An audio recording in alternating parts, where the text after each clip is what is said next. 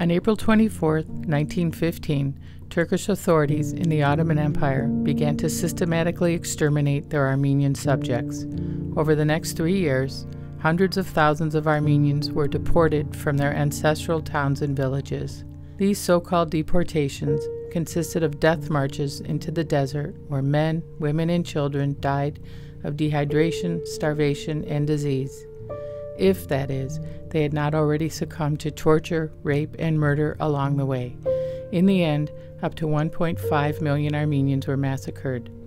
The centennial of the Armenian Genocide was marked all over the world on April 24, 2015.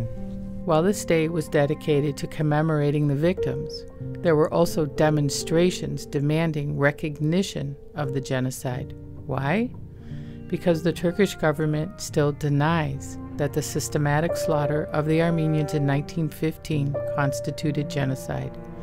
This, despite countless eyewitness testimonies, news reports, and government documents from Armenian, Turkish, German, British, and American sources, such as the U.S. ambassador to the Ottoman Empire, Henry Morgenthau, who tried to convince his government to put a stop to what he called the murder of a nation.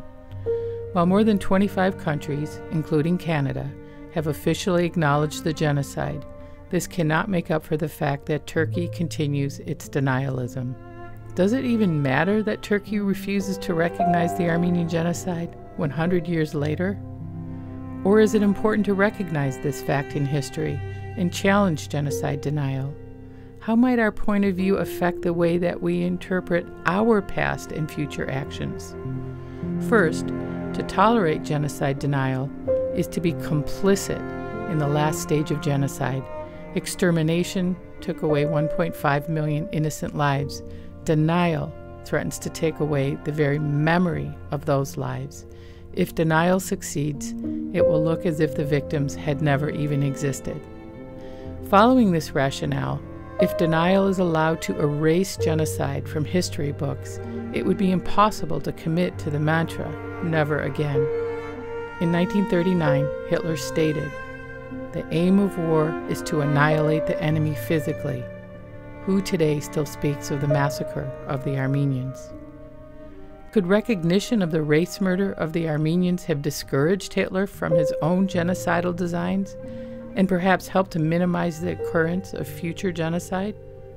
Encouragingly, over the past few years, in what Turkish-American historian Taner Akçam calls the other Turkey, a growing number of Turkish writers, intellectuals, and human rights advocates have publicly acknowledged the Armenian Genocide and courageously called for the Turkish government to do the same, to come to terms with history.